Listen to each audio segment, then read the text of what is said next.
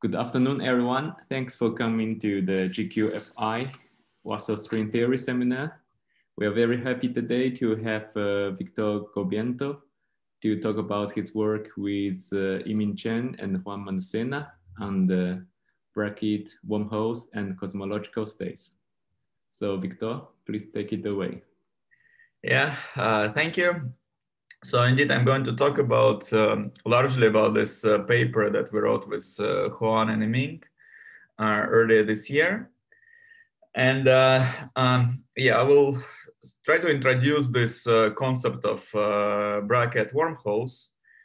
And in particular, I will start with some bigger motivation for why we started thinking about these issues, and in particular, the motivation comes in the context of cosmology.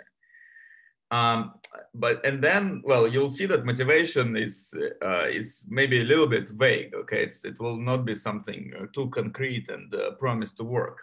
And then instead, we will switch to some toy model problem. Okay, in particular, it will be this second bullet point, Euclidean AdS setup, and this is the setup where we can really do concrete calculations and sort of things do work out in the way that we expect. But you will see it's not quite what we want to do in the motivation, okay? And then in the third part of the talk, I will try to get closer to the original cosmological problem. And well, you will see that there things do not maybe work as smoothly, but I guess the point is that we did not yet, the problem seems a bit complicated, so we didn't sort of solve the full problem. So that will be roughly gradually transition to work in progress. And yeah, I think I usually give talks that are, somebody is not hearing me. No? Actually, I can hear you very clearly. So I guess probably there shouldn't be a problem with okay, somebody sent in the chat that there is no audio, but if go ahead, Victor. I'll try to speak with them and try to solve it. Okay. Anyway, yeah, I continue, but yeah, feel free to interrupt me. As I started to say, it's relatively informal, so feel free to interrupt me, especially if there are some technical problems. Just tell me. I'll send in chat. Okay, so the first question I want to ask is that why do we think that some non-perturbative gravitational effects can be important in cosmology? And by this I say that really in real-world cosmology, okay, it's not just in some abstract formal thinking about eternal inflation, but maybe in the real-world cosmology, some sort of unusual non-perturbative gravitational effects can be important. Okay, so this is basically a bold, well, not claim, but let's say the bold hope. And so some analogy comes from black holes. Okay, so it's quite common to compare some cosmological spacetimes, especially the de Sitter space, with black hole spacetimes. So let me just review it very briefly at the level of words. So in black holes, of course, very importantly, we have black hole horizon. This is like a Penrose diagram of a black hole in flat space, and then we have a black hole horizon over here. And we also have cosmological horizons in the de Sitter space. So here I remind you that this is the full square. It is a Penrose diagram of a global de Sitter space. And if we consider some observer, some time-like observer that lives in this de Sitter space, he sees what's called the cosmological horizon. Okay, so now importantly for black hole physics is that there is Hawking radiation. Okay, it's some quantum mechanical effect that there is some radiation comes out of the horizon in some sense, so that the black hole eventually evaporates. Now in the de Sitter space, some analog of this Hawking radiation is what we call primordial fluctuations. Okay, so there's some primordial fluctuations that are created in some way by non-zero curvature of the de Sitter space, and then this fluctuation, they comprise some, CMB power spectrum that may get enhanced. They by gravitational effects. They classicalize, and then they produce galaxies and stars, and everything that we see around us. So the advantage of de Sitter space versus black holes is that if Hawking radiation is probably something that we will never ever measure, then this analog of Hawking radiation in de Sitter space is something that we really measure and observe, and more of everything, all the structure we see around us, it actually consists out of initially from this radiation. Okay, and then the to leading order in some leading semiclassical approximation, the Hawking radiation is just a thermal power spectrum. And analog of this statement in de Sitter is that the primordial fluctuations, they form just a scale invariant Gaussian power spectrum. So it's not really fair to say that this primordial radiation is thermal, but it's some very simple state.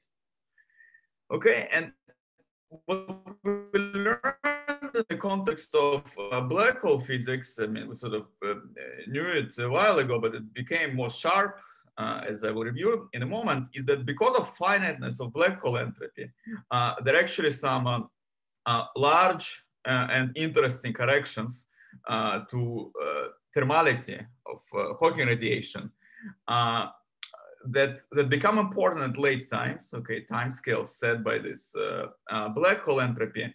And what became known, what we just understood recently is that there are some non-perturbative effects that dominate the naive calculation, at least to a thermality. And moreover, for some observables, for properly chosen observables, these non-perturbative effects, they're under computational control. Okay, at least in some simplified models.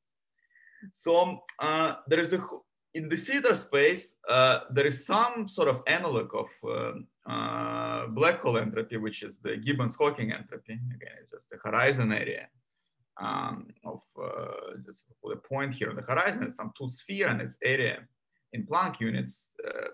That's what's called Gibbons-Hawking entropy. Its interpretation is not so clear. Okay, I don't think that I think it's fair to say that nobody really has a a robust interpretation of this entropy.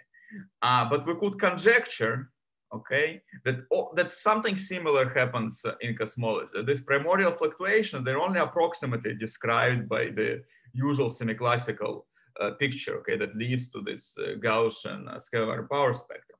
But at least for some long enough inflationary periods, and at least for carefully chosen observables, some non-perturbative effects become important.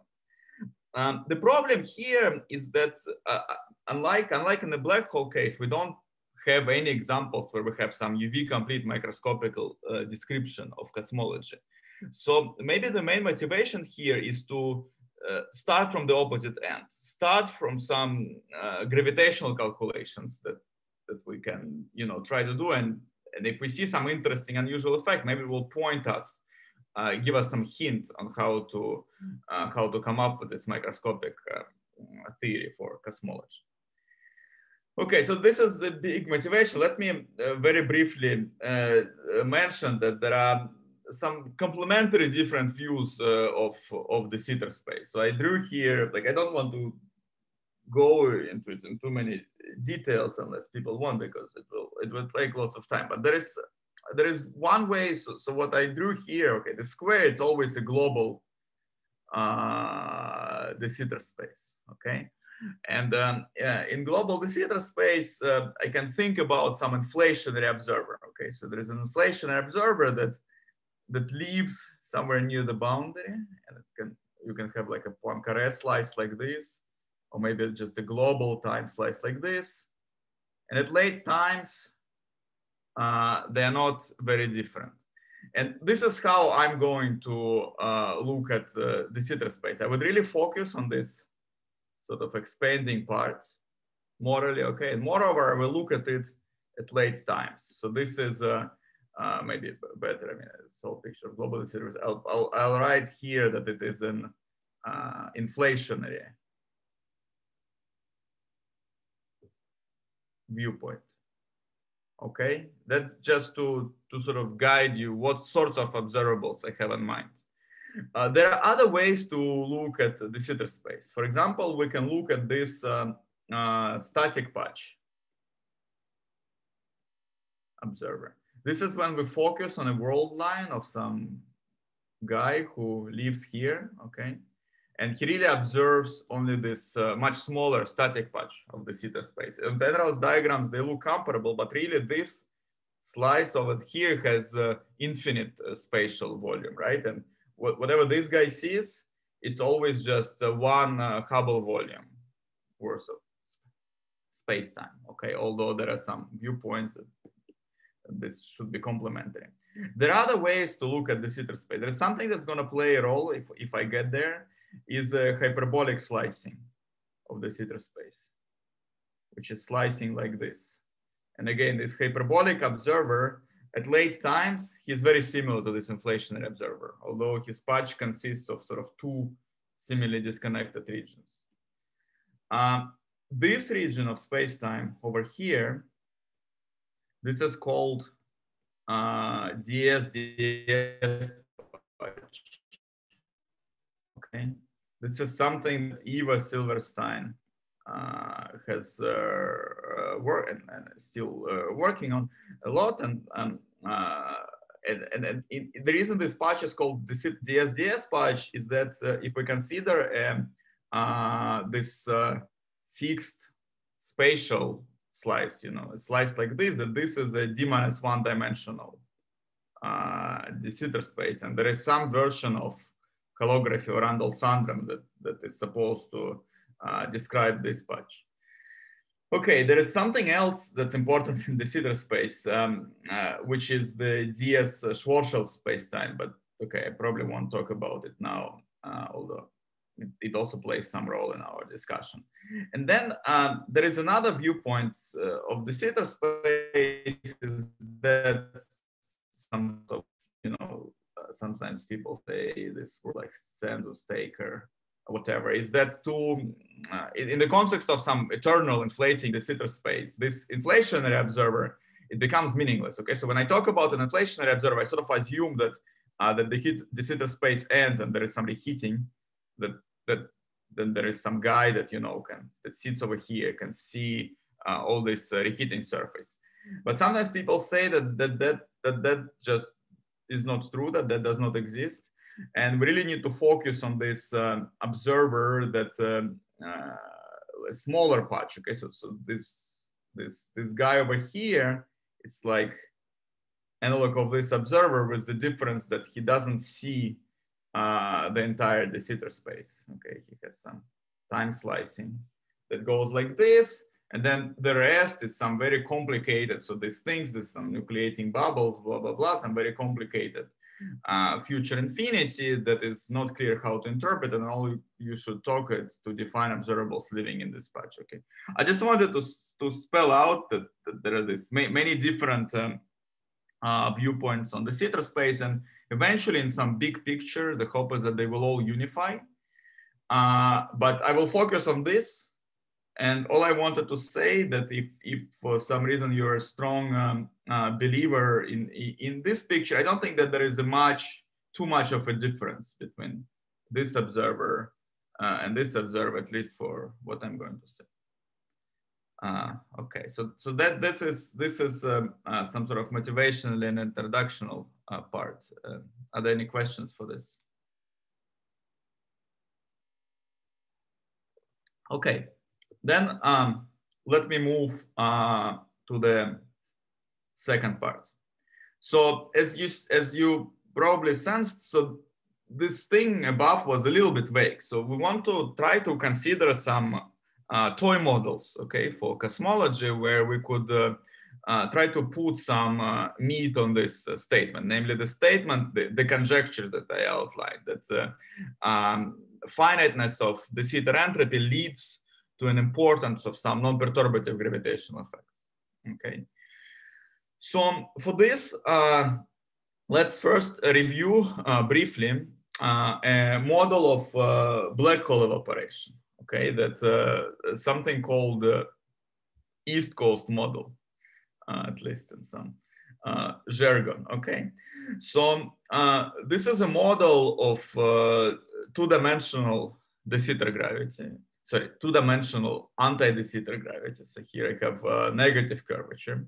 So this is so-called GQFI-Teitelbaum gravity in AdS. And for my purposes, I will need this model in Euclidean AdS spacetime. Okay, plus some matter. So this is the action of pure GQFI-Teitelbaum gravity. Okay, as you probably know, the Einstein-Hilbert term in 2 dimensions is just a total derivative. So that's why to get something dynamical, we introduce a dilaton, okay, that sits in front of the Einstein-Hilbert term, but then this dilaton sets the curvature exactly to be constant. So gravitational dynamics here is really simple. And then we have a matter sector, which we will take for some simplification, a large C CFT, okay. So this is some effective field theory. Unlike pure JT gravity, this model is not UV complete, so there needs to be some UV completion, but it's not going to play a role. Okay, then in this model, we consider the following setup. We say, first, there is a solution of this model, which is symmetric takes this form, and the dilaton takes this form. This is just a Poincaré slicing of Euclidean AdS spacetime. And it's denoted by this green region, okay? And then we're going to say that at some finite but large value of the dilaton, when phi is equal to some large value phi b, okay? And this, which corresponds to z being equal to some cutoff, small but finite cutoff value epsilon, we transition, we're going to transition to flat space, okay? And in this flat space, we turn off gravity. So this is these models that maybe some people are familiar with. I mean, they were largely discussed recently. So the purpose of this flat space region is to have some bath into which radiation can escape. As you see, as drawn here, the CFT fields, they just go smoothly through these boundaries. In particular, if there is some black hole in this space-time, it can evaporate completely. Okay. Unlike, you know, black holes, large black holes in AdS, they normally cannot evaporate, but here they can evaporate because radiation can escape through infinity.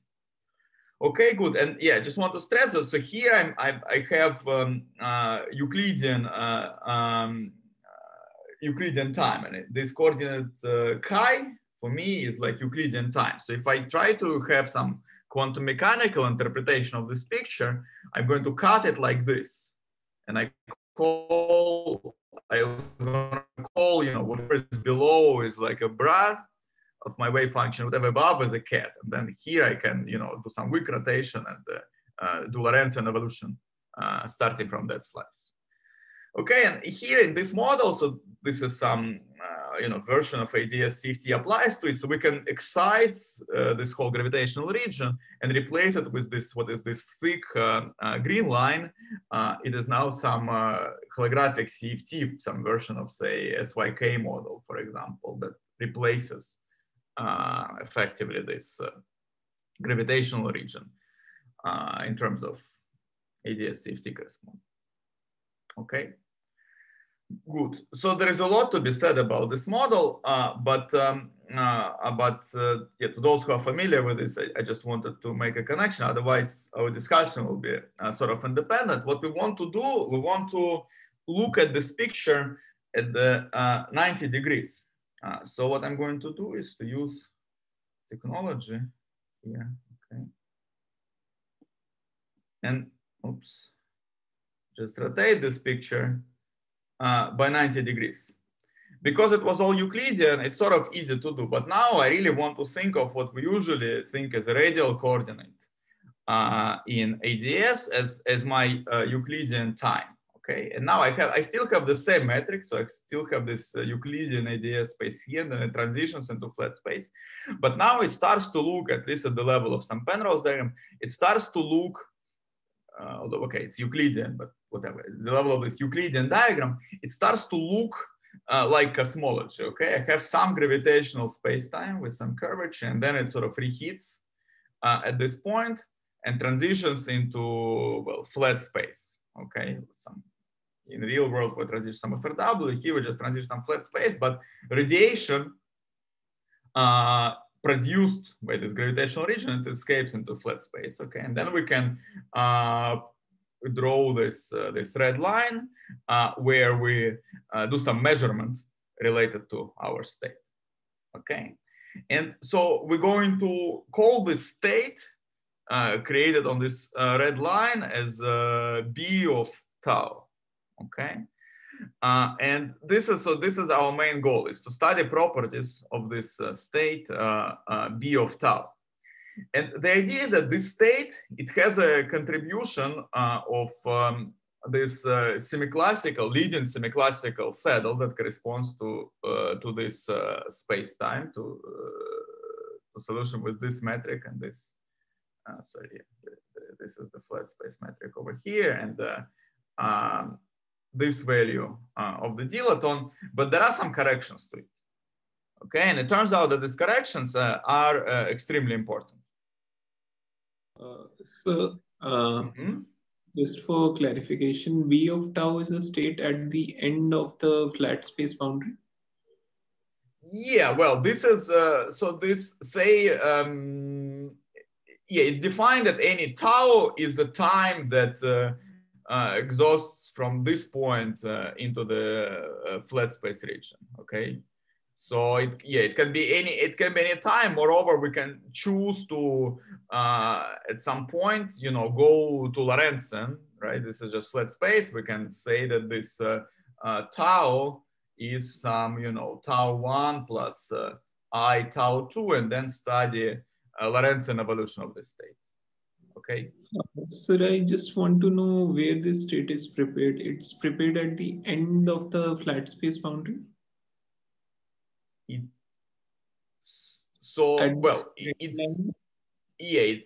It's prepared by combination, if you like, of this gravitational evolution in Euclidean AdS and some evolution in flat space, which is just evolution with the CFT Hamiltonian, right? Because I turned off gravity completely. So it's prepared by a combination of these two evolutions.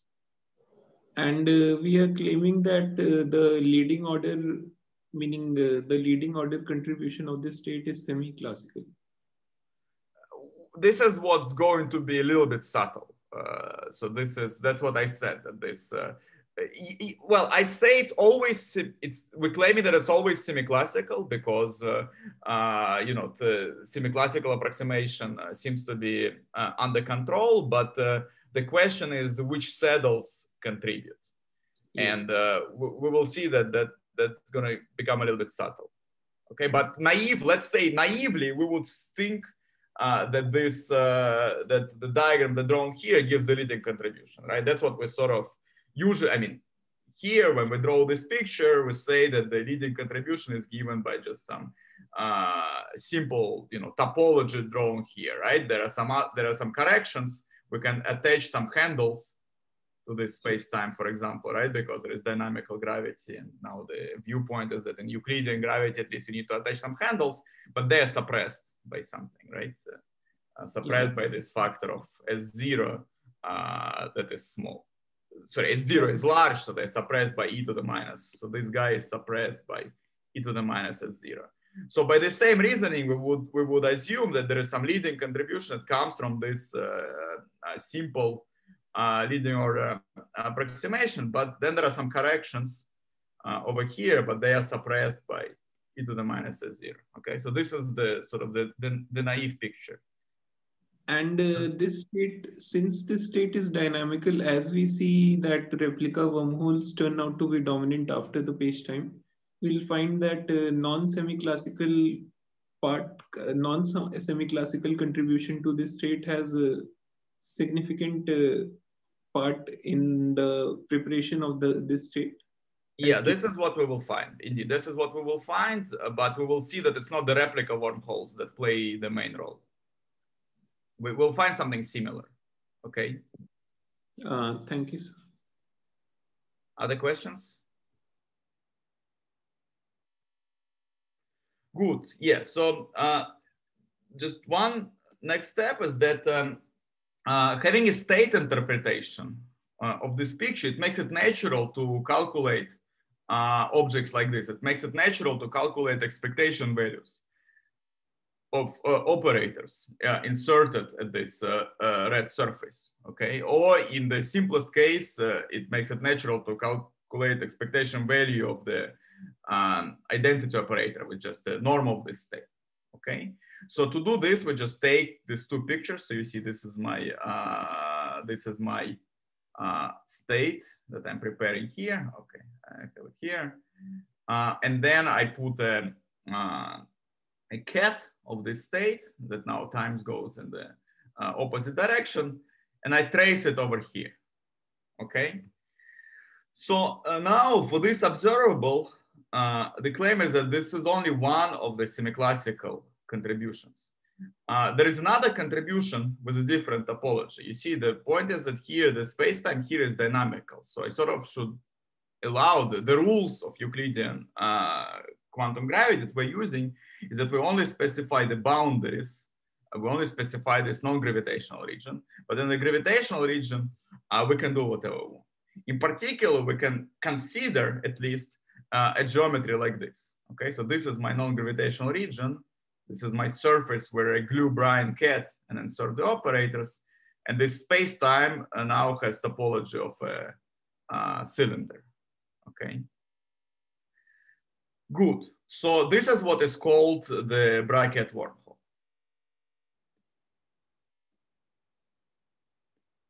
Let's make it red. So the claim is that this is some object of central importance, and at least in this model, it is indeed an object of central importance. So let's understand it a little bit better. So first of all, what is the classical solution? Classical solution is that metric here in this region is given by another parameterization, it's still a constant curvature metric, just with a different scale factor. And you see this coordinate sigma, it now it has a finite range. It goes from epsilon to pi minus epsilon. And again, this epsilon is determined by largeness of the value of the inflaton. We still have large and fixed values of dilaton, which is sort of similar to inflaton in this model.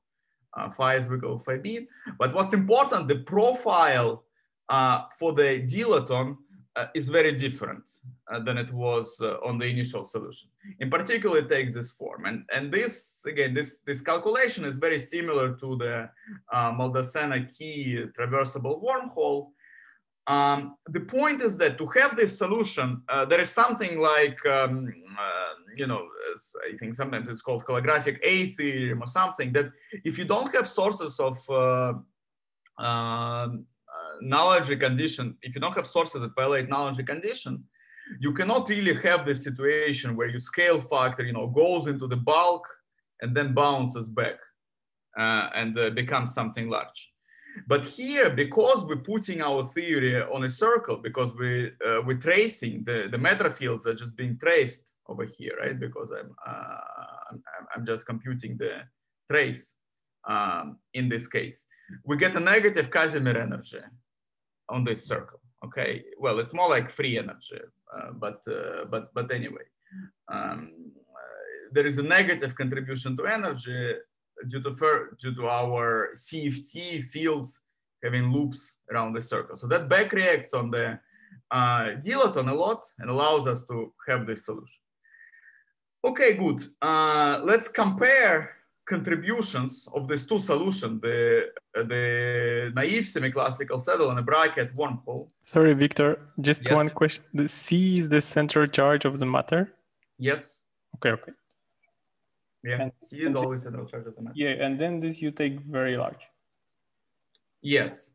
We can discuss in a bit how we scale it. Okay, maybe I say it now. We take, so there is this parameter S0, right? So we take S0 over C, large, but sort of finite. And we take both S0 and c to infinity, okay?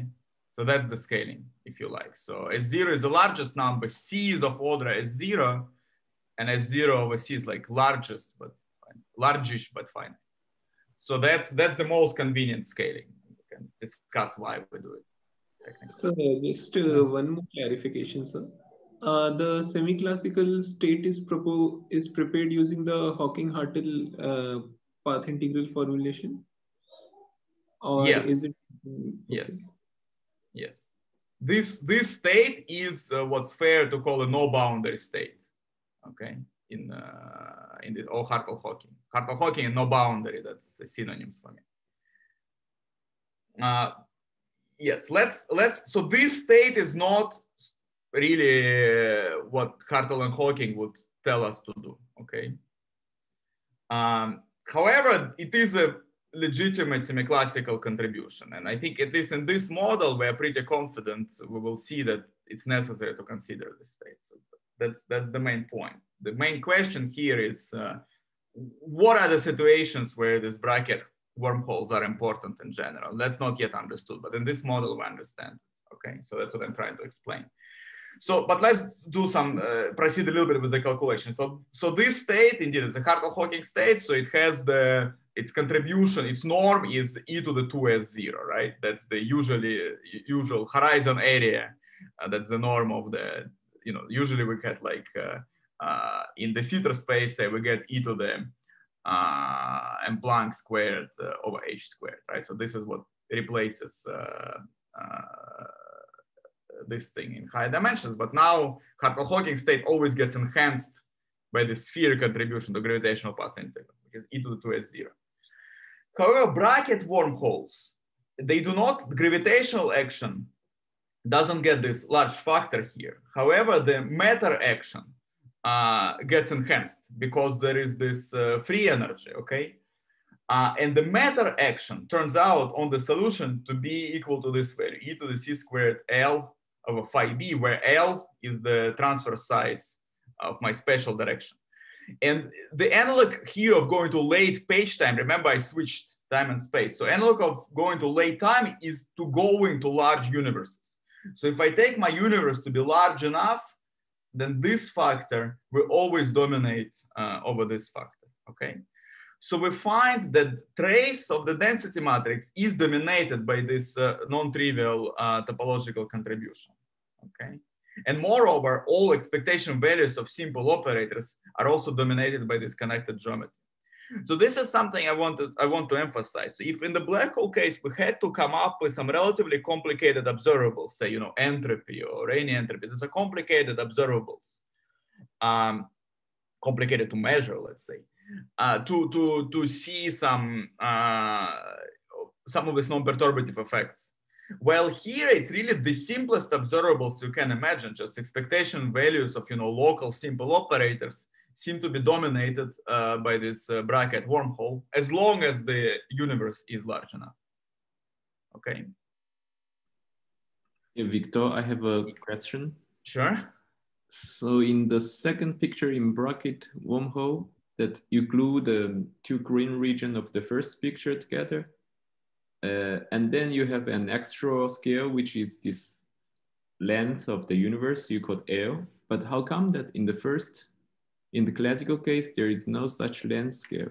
Oh, no, it is also, I was sort of taking it infinite because this object does not depend on the length of the universe, right? Because what is this length of the universe? Okay, let me draw the Sitter analog. Maybe it's a little bit simpler, right? So the Sitter analog, this is really some analytic continuation. So we start from a sphere, the Hartle-Hawking state, and then it expands, right? So this is the global de Sitter space, you agree? So this length is just the length of say, spatial size of the universe now when we measure it, right? So it's very, very large, but the Hartle-Hawking state doesn't get enhancement proportional to this L, right? Because when we calculate the norm, it's only the sphere that matters for Hartle-Hawking. This whole Lorentzian evolution cancels. So it's something similar happens here. Okay, so this is all Euclidean, But there is an analog of this situation that the leading saddle doesn't care about the spatial size of the universe, okay? While this Bra-ket wormhole, it is sub-leading in gravitational counting, but it gets enhancement that's proportional to the total size of the universe, okay? That's why it wins. It's the same, it's morally similar effect how when you compute this entropy in the replica wormholes, you know, the Hawking's calculation does not get this enhancement of late times. I mean, that's what entropy grows with time, while the replica wormholes, they dominated late times. So it's similar thing happens here. But, you know, technically different because we have different topologies, right? Right. But it's the same kind of feel here, that you get some large extent this time and space, not in time. And then you look for some effects that grow, that add up coherently with this extensive dimension. And this Bra-ket wormhole is such an effect. Okay. I see, thanks. So now let's study a little bit better the state. So we get something that doesn't look like a pure state anymore, right? We get some contribution to the density matrix that doesn't look like a product of two wave functions. So we get naively matter fields. They see that they live in a thermal state, right? Because they live on this Euclidean time as compact. So we could think that it's a thermal state. Good. So naive entropy. If we do, let's do calculation. Okay, it's a little bit more instructive to pick some finite region of the length little l. Okay, in our yellow non-gravitational region, and calculate its entropy. So naive entropy is just a thermal entropy of a CFT. Okay, given by this factor, and it's again scales extensively with the length of the interval. Good. However, in the presence of gravity, this is not the right way to calculate entropy, right? Instead, we should use this the island formula. Let me review the island formula very quickly because, yeah, well, I hope that people know some of it. So again, if I have my space-time where I have gravitational space-time here, and I have the non-gravitational space-time here. So now I switched back to the, you know, the AdS. So now sort of time goes this way because I just want to review. So if we want to calculate entropy of say some region over here, okay, we need to use some Rüte-Kanagi formula. But now there is this extension of Rüte-Kanagi formula, which tells us that we are allowed to nucleate sort of twist fields, right? So twist fields is, so these guys are twist fields, right? When we calculate entropy, we can nucleate some, sorry, we insert some, in 2 dimensions, we insert some twist fields and calculate their expectation values. So this island formula tells us that we can also have dynamical twist fields in our disposal, that we can nucleate in the gravitational space-time. And every time we nucleate this field, we pay a power of S0, in this case, horizon area.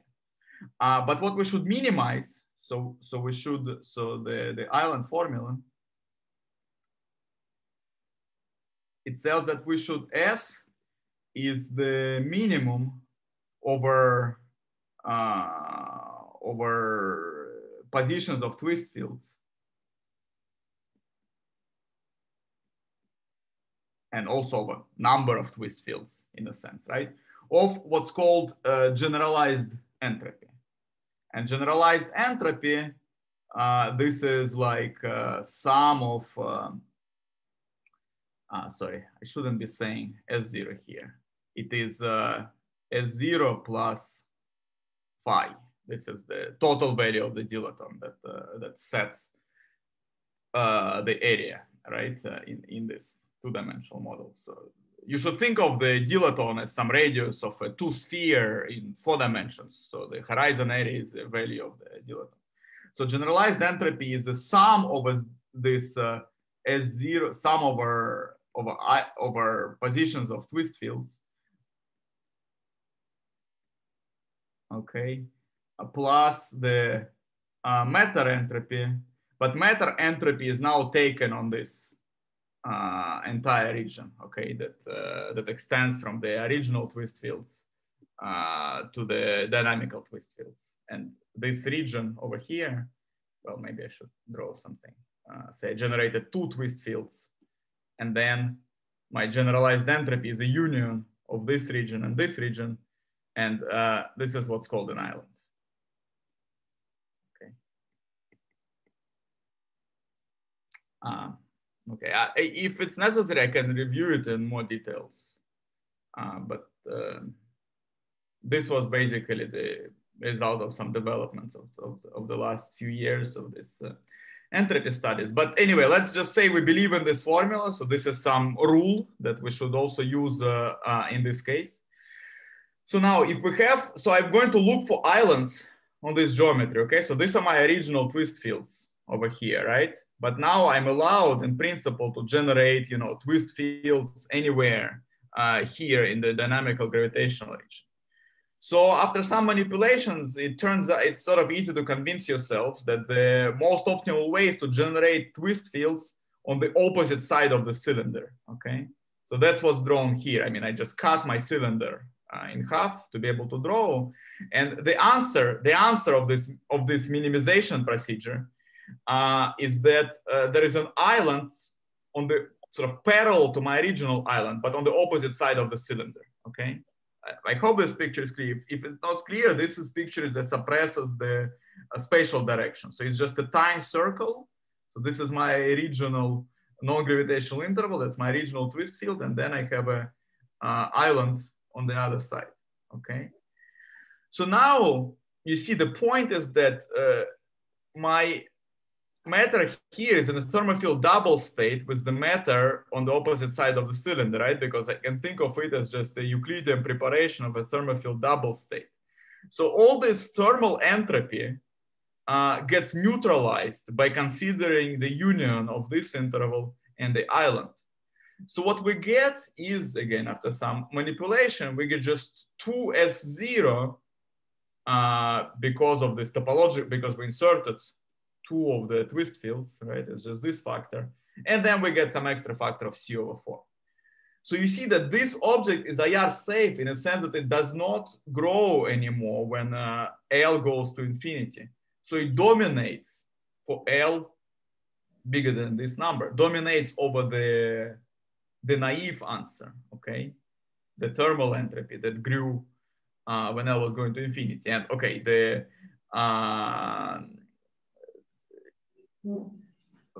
sorry? Was there a question? Okay, not a question, I think. So because if we have some, so we have some competing saddles. We have a naive saddle where we don't have any island, and then we have this saddle with the island, and we claim that for large enough interval, the saddle with the island dominates. Okay. So I just want to stress that this island calculation, all the replica wormholes, they were packaged into this island calculation. Okay, I'm already using the result of all this. So there are replica wormholes on top of the Bra-ket wormhole. That's what produces this finite answer for the entropy. Okay, all the discussion of replica wormholes was squeezed into just this generalized entropy formula, including the island. Victor? Yes? So did you expect that the entropy should saturate because the universe has a boundary? Yeah, well, in some sense, yes. Let me explain, probably last thing that I can explain today is that if we did not saturate the entropy, there would be a paradox, some analog of information paradox, okay? So that's why we knew that something would happen. Now, you could also, if you could say that this state, you know, if you could go back to this picture and say that the whole gravitational region is just, again rotated 90 degrees, right? that this state preparation is given by some quantum mechanical system that lives on this line, then from some studying, general properties of boundary states in CFTs, you could also conclude that entropy should saturate, because it's hard to produce a state by some, local system that lives on the boundary. You don't really produce state with very long range entanglement. But it's not super robust, I would say. Yes, there were reasons to, in a moment I'll explain why we had to have something like that. Okay, but it's okay, so this is very different than computing, say, the entropy like of an interval on the, say, the ground state of a CFT2, and then taking this interval to be very large. Yes, this is, so it's different than both of those. Yes, so if we have the S, let's say in the Hartle-Hawking state, it would be like C/3 log L over epsilon UV, okay? That we get logarithmic growth. Also, we see from this formula, right? If L is smaller than the temperature that is sort of set to 1 in this formula, then we get logarithmic growth. Now, naive entropy. So this is the naive entropy on Hartle-Hawking state, okay? Then there is a thermal answer, which is linear in L. Instead, we get something finite. There is something, okay, maybe I can explain it now. Let's see what would happen. So we could say, okay, these Bra-ket wormholes are crazy. Okay, we could take this point of view. Quantum mechanics prohibits us to consider Bra-ket wormholes. Let's just consider Hartle-Hawking state, but still use let's still use the island formula, okay, and see where it takes us. Let's do this, and then I'll come back to what I wanted to say if I have time. Okay, so this is just what I just said. We say we exclude the Bra-ket wormhole state, we just consider this state, and we consider the entropy. But now this is just Hartle-Hawking and another copy of Hartle-Hawking, right? So naive entropy grows logarithmically because CFT, AdS space is conformally flat. CFT just lives in the vacuum, so there's just a vacuum entropy of this interval. But now we need to look for islands. Okay, so same rules. We're using same rules we do for black holes. We try to generate some dynamical twist fields. And it turns out that now these twist fields, they end up being time-like, okay? Because remember, it's same calculation as in black hole case, but now this is my time, right? So I find these time-like islands. And again, when we take interval large enough, but now we need to take it exponentially large in entropy, these islands will dominate, okay? So it's the island configuration that gives the dominant contribution to the entropy. However, that leads to a paradox, to some version of AMPS paradox that Yiming came up with. So basically, we can do something slightly more complicated. We can consider two fields, okay? So we can get our original field. So we have CFT-C plus CFT-P, where P is like a probe CFT, so that the CP is much smaller than C, say just some order 1 number of fields, okay? And then, well, I do not know to which extent of detalization you want to be taken from this, but basically we can consider a calculation of different entropies. We can just consider entropy of a probe fields on our interval L. We can consider the total entropy of probe fields. So this A bar is the complement of my region L. Okay, it's here in purple. Then we can consider entropy in the interval L, but now of both fields, of probe fields and the original fields. This should be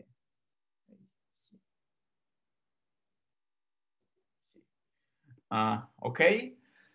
And then we can consider the union of the three. So the reason the point is that only 2 of these configurations will be dominated by islands. Okay, that is because you see CFT-P has a small central charge.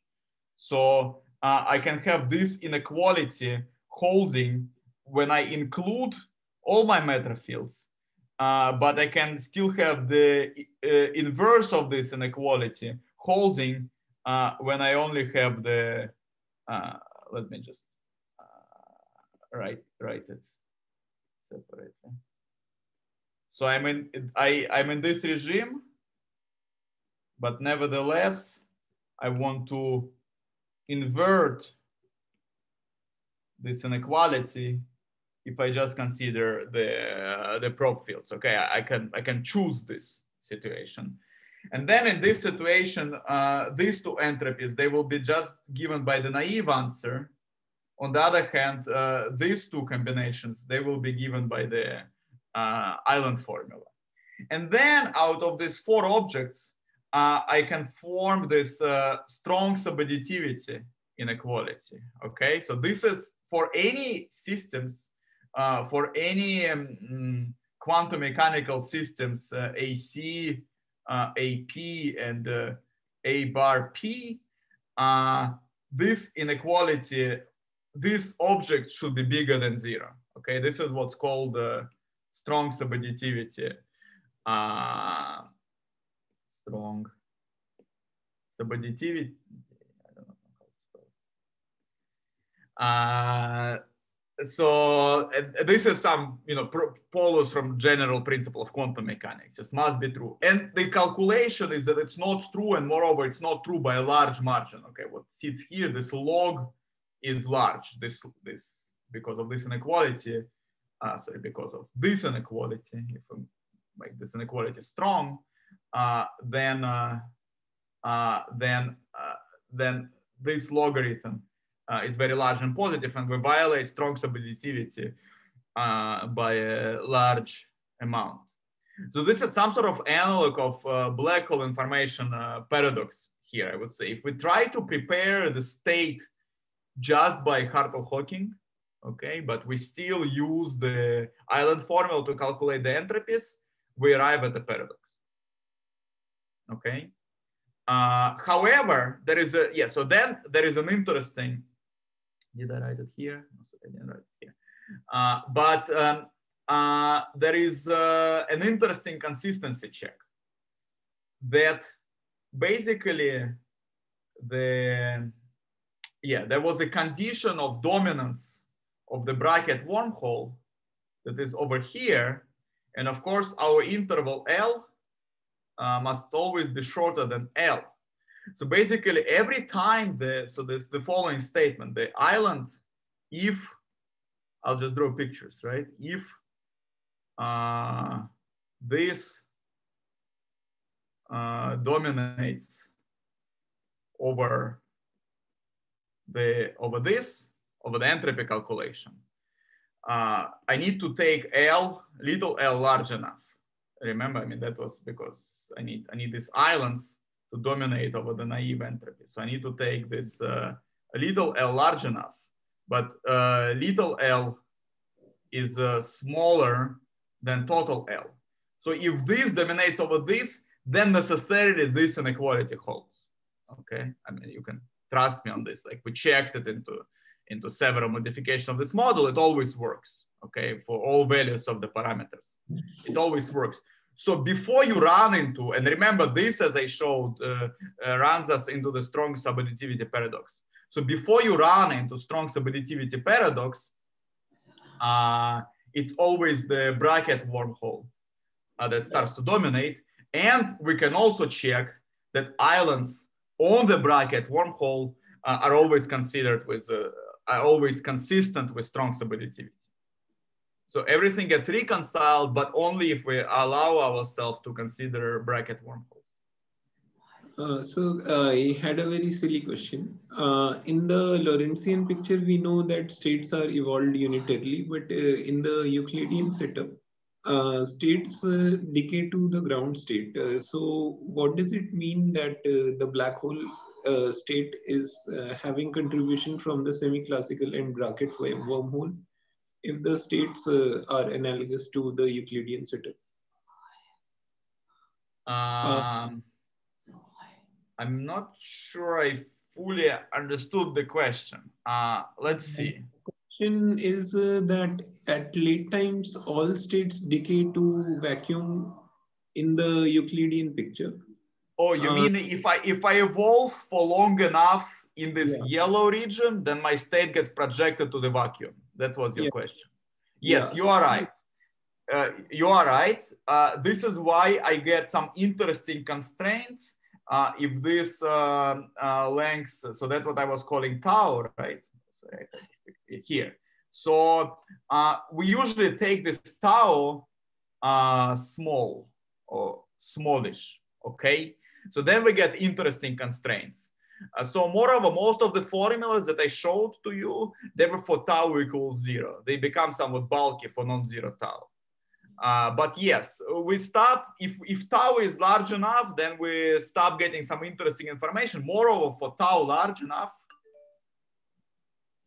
wormhole, Bra-ket wormhole never dominates. Okay, so but you also do not run into strong subadditivity paradox. So this is when I said that we did some non-trivial check.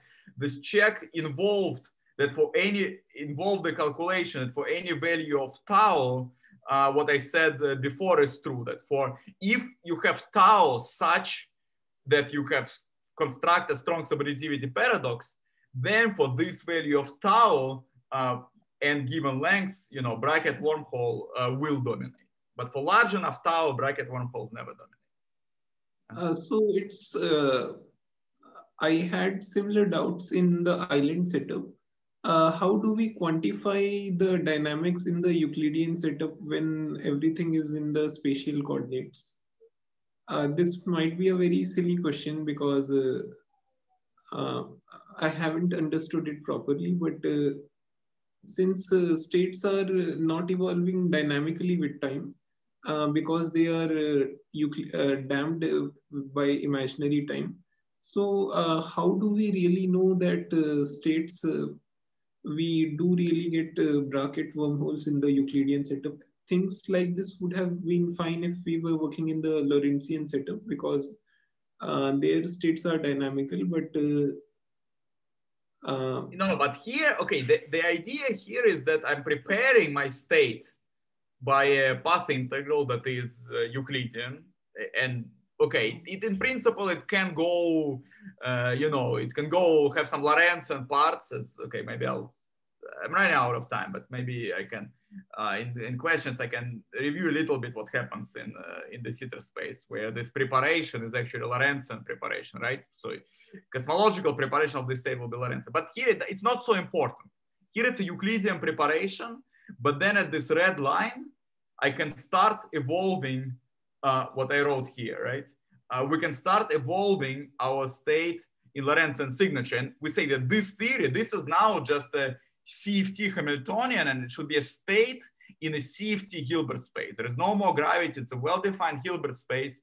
And, you know, we can do unitary evolution from now on, beginning from this red line. It's sort of, you know, perpendicular in the sense that we go in the imaginary direction. But if it is a state in the Hilbert space that we prepared, it must agree with all the, you know, all the axioms of quantum mechanics.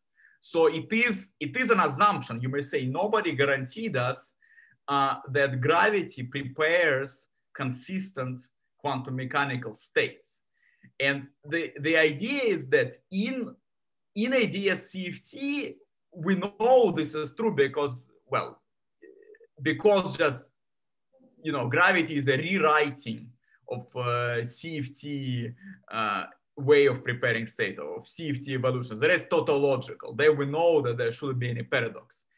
Here, when that's what I said, when we start thinking about cosmology, we don't have, you know, a robust analog of AdS CFT. So indeed, it could be that you know, gravity, I don't know, does not prepare we could imagine something like this. Gravity does not, there's some violation of quantum mechanics in cosmology. Gravity does not prepare a sensible quantum mechanical states, okay? So, but what we learn from this toy model, at least, that no, this gravitational path integral is clever enough that when it runs into some problem with preparing a state, like the strong subadditivity problem, it also has a way to fix it.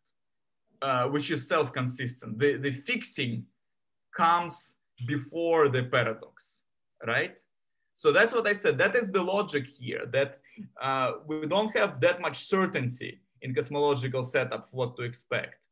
We rather just, you know, do a little bit of guesswork. But then once we see some non-trivial consistencies coming out of this guesswork, then we become happy. Okay, so this is the philosophy. I do not know if that answers your question, but this is the philosophy, at least, that I have here. So can you comment about the time scales when Bra-ket wormholes dominate over the Hawking hurdle saddles? Are you talking about this time scale tau? Yeah. Or by time scale, you call what I call time scale, or you call the size? Yeah, so in the case of replica wormholes, we find page time to be some time scale after which we can quantify different things. So is there a there must be a similar. So here, as I said, here it's more important is the length scale. So let's imagine that this time tau, this time of Euclidean evolution in the yellow region is small. Then this is the inequality that we have. We have, I can just rewrite it for you here. C squared L has to be bigger than 2S0 phi b, right? So S0 and phi b, these are parameters of the model, right? You remember what phi b is the boundary value of the dilaton. This is some large finite number.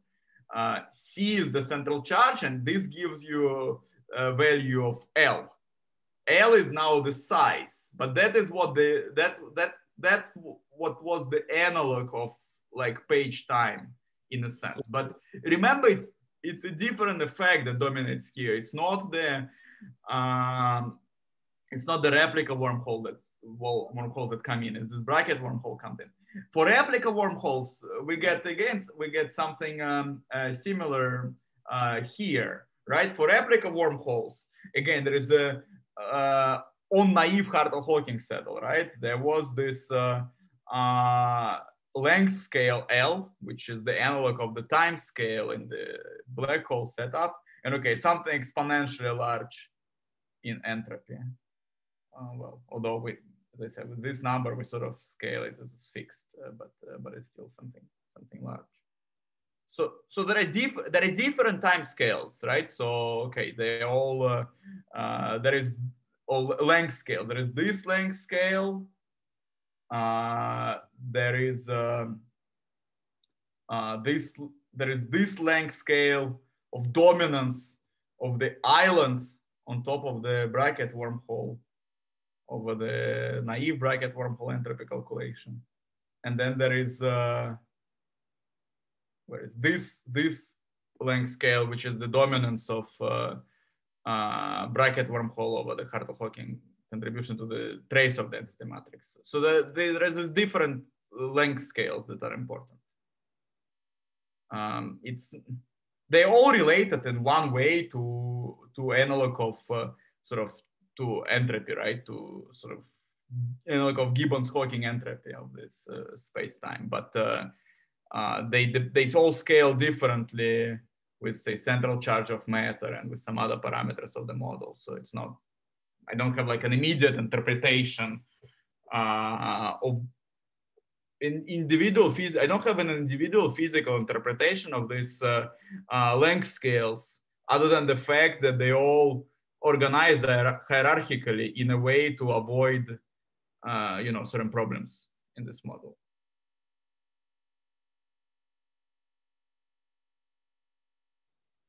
Okay, I do not know what is your policy regarding time. In principle, I said the most important things, so I can just wrap up.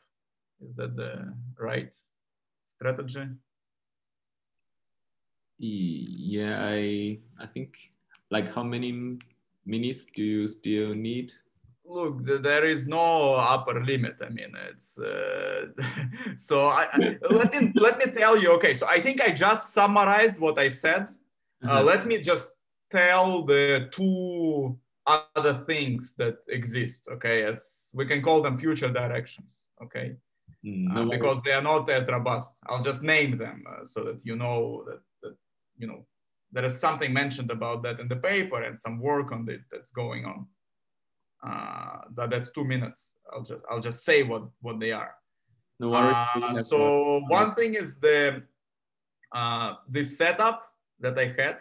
There is this Bra-ket wormhole, and on top of Bra-ket wormhole, there is a replica wormhole that creates this island. So now, what is the entanglement wedge interpretation of this picture? Okay, so we can now consider this region on the boundary and apply some, do some entanglement wedge reconstruction. And the idea is that it will reconstruct something inside this island I. And the claim is that the entanglement wedge reconstruction picture is that we have an emergent closed universe. So this island evolved in Lorentzian signature produces some FRW universe with past and future singularities.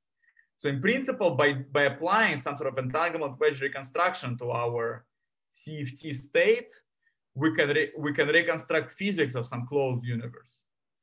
This will be analogous to reconstruction of black hole interior, other than the fact that there is no, we don't need to wait till black hole evaporates or anything like this. It's just a matter of analyzing the state at a given moment of time, but analyzing the state precisely.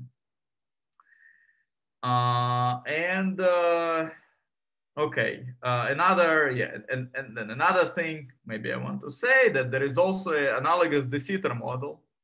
So we can start thinking about same picture, green space, oops, yellow space, reheating surface, and consider again the same JT gravity here, over here, oops. Same JT gravity here, plus matter, and allow matter to go through. But now we change the sign of the cosmological constant. We can consider the de Sitter version of JT gravity. And the punchline of this story is that if you just consider Hartle-Hawking state, you also run into strong stability paradox. So you know that you need to have Bra-ket wormholes. But we couldn't really construct an explicit Bra-ket wormhole solution. There are some technical complications with finding explicit Bra-ket wormhole solutions. So there are some extra tricks you need to do to construct the Bra-ket wormholes. So, and the same issue persists in higher dimensions. So we can also ask, okay, what's going on in higher dimensions? And in higher dimensions, also it seems like there should be this Bra-ket wormhole solutions, but so far nobody constructed an explicit one. So, so this is roughly speaking the state of affairs. We have this Euclidean AdS model that we understand pretty well, and that passes, comes along with this intuition that non-perturbative effects are important, and they pass several consistency checks. And we have a feeling that similar things should work in actual cosmological states, prepared by some de Sitter-like evolution, but we don't have like a robust calculations so far. Neither we have proofs that they don't exist. I mean, it's sort of hard to prove that something like this does not exist. But this is where we stand. Okay, yeah, I'll just stop here. Okay, thanks for the very nice talk. We have a lot of questions during the presentation. Maybe we'll take 1 or 2 more questions. Is that okay? That's fine with me. I have another question, Victor. So yeah, thanks for the great talk. When you explain this paradox of strong subadditivity, could you go back to that slide? Yeah, so why are you drawing the branch cuts vertically in this picture? I mean, you joined the twist fields of the upper boundary to the twist fields below, but you could also join them by joining the 2 green or black dots. I understand. Yeah, let's go through this a little bit slowly. So is this a result of the extremization procedure, or it's something? No, but you get the same answer, right? Because well, we have a twist field, so we have tau, and here we have tau bar, and here we generate a tau bar, and here tau, right? So you're right that, okay, I drew cuts like this. We could have drawn cuts like this, but you get the same answer. It's just because size of this, it's more intuitive. I mean, if we draw cuts like this, we get 2 large numbers that cancel, right? Because I take this is some L, and this is some, call it, I don't know, A. And we're in the regime where L, there's some conformal factor, but because it's a CFT, we take it into account and forget about it. So we're in the regime when we're in the regime when L is much bigger than A. Then this entropy is just 2 times C/3 log A, right? Because it factorizes. We're in the OPE limit, where I can take OPE of this. Okay, I see. But of course, we know, in some free CFT, we know an exact answer for this 4-point function, right? And then we can, but yeah, doesn't matter how we compute it. There are some corrections coming from the fact that finite distance, but yeah. You faster get to the answer if you draw cuts like this. That's it. Okay, thanks.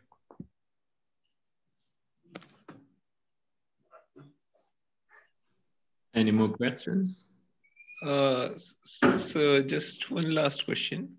So you mentioned about the twist field positions, and there can be more than one twist field position. So could he please comment on that? Sorry, you're asking how I determined the twist field positions? Yeah, and why are there more than one twist field positions?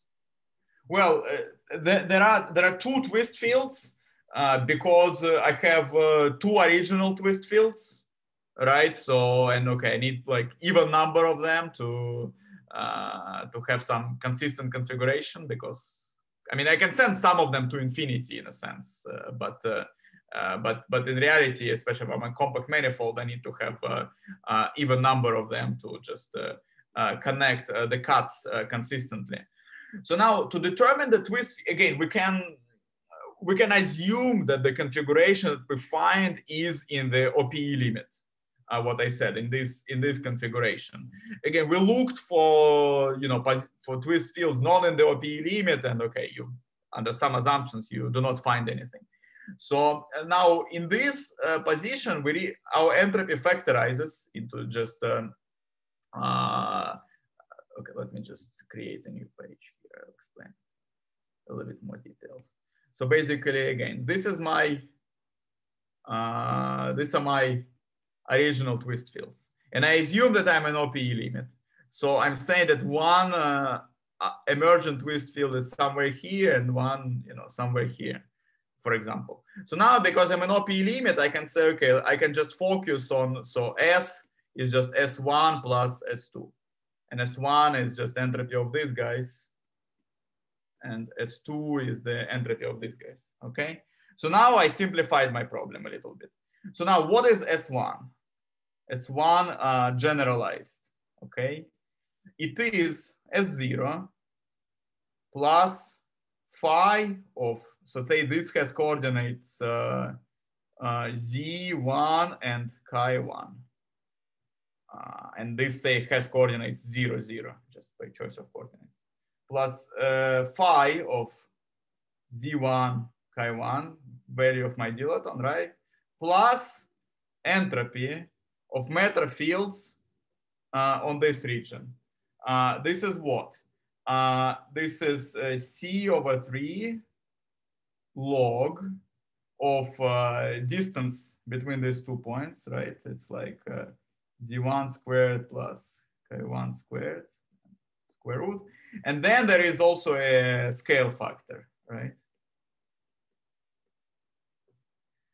Because there is, well, there is a UV cutoff, and then the UV cutoff comes with a scale factor. Okay, because So it's a CFT. what we try to do is to extremize this entropy and find the position of the twist field. Exactly, exactly. Now I take this equation, I extremize it with d by d chi1 of this stuff is 0, and d by d z1 of this stuff is 0. And I find something, like we can solve these equations, but I mean, okay, become some quadratic or cubic equation, or maybe some transcendental equation if this is some trigonometric function in our case, but okay, we can solve it, right? And then we find some position.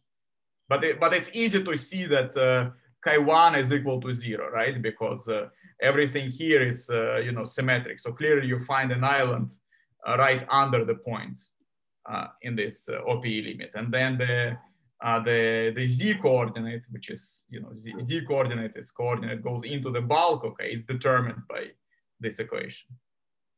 So just one more clarification. Phi, the value of phi only depends on Z1, no? It's independent of chi. Yeah. In this setup, yes, you're right. I mean, I'm just writing general formula, but yes. Thanks a lot, sir. It was a very useful talk for me, understanding many doubts I had. Okay. Okay, can the speaker allow me for one last question, please? Yeah, sure. As long as organizers allow, I allow. Sure, go ahead. Could you comment something about the signature of state dependence of the signature of state dependence in the states which you prepared? Signature, you mean state dependence of some sort of bulk reconstruction? Yeah. Is that like you're referring to state dependence in the sense of some black hole interior reconstruction? Yeah, so you were preparing states B as semi-classical states plus non-perturbative correction. So are there signatures of state dependence in these kind of states? So if we allow the action of operators on these states, these operators act differently on different states? Well, it's probably yes, in a sense you're referring to, but you see here the situation is a little bit different conceptually. Yeah. Because I really study a single state. Okay, it's an assumption here that there is some kind of preferred state constructed by a smooth gravitational path integral. And the rules of the game that, okay, we include some smooth gravitational contributions that connect Bra and the ket. But it's only like, all my talk, I study single state. So it's not, let me go back to here. I mean, it's sort of important conceptually. So I wrote the formula. Sorry. Where did it go? very confusing. Disappeared. This, okay, let me write the formula again. I do not know where it went. So I study the state B of tau. Yeah, you wrote it just above it. You wrote it just above yeah, it. okay, yeah. Doesn't matter. Plus something else. But it's not, I do not know how to independently study, say, just this state. Or it's not even clear in this formula what makes up the Bra-ket wormhole state. So probably the picture is that this actual state, there are some singular states corresponding to some singularity in the bulk, in a way that when we compute the trace of a density matrix or some entropies, they resum into some smooth geometry. But it's important that to say here, I do not know how to study individually some, one state coming out of here, or one state, or just the Hartle-Hawking state, because it doesn't even make sense as a state. If I try to can just force myself to write a gravitational path integral that creates this, that doesn't make sense in a state. So I do not know how to check this state dependence, because I really know how to analyze a single state in this picture. So it's a little bit extra to what we did to ask, how would it look like in a different state? So probably yes, but I do not know how to start doing it, because for now, our struggle is just with a single state, to understand this single state, which is sort of complicated. Yeah, thanks a lot. It's not like, because in the black hole case, we can consider we can make black hole of different stuff, right? And this will be different microstates of the black hole. Or we can throw something into a black hole and change its state. Here, we don't have this luxury. I do not know how to manipulate this state. I don't have any initial state that I evolved. I just have some rules to prepare one state. And that's it. Yeah. Thanks a lot, sir. Yeah, so let's thank Victor again. Thanks for this very nice talk. And in case anyone else would like to ask a question, maybe I could stop recording and make you the host, and then people can still ask questions. Or sure, yeah, I can stick around for a little bit. Okay, thank you.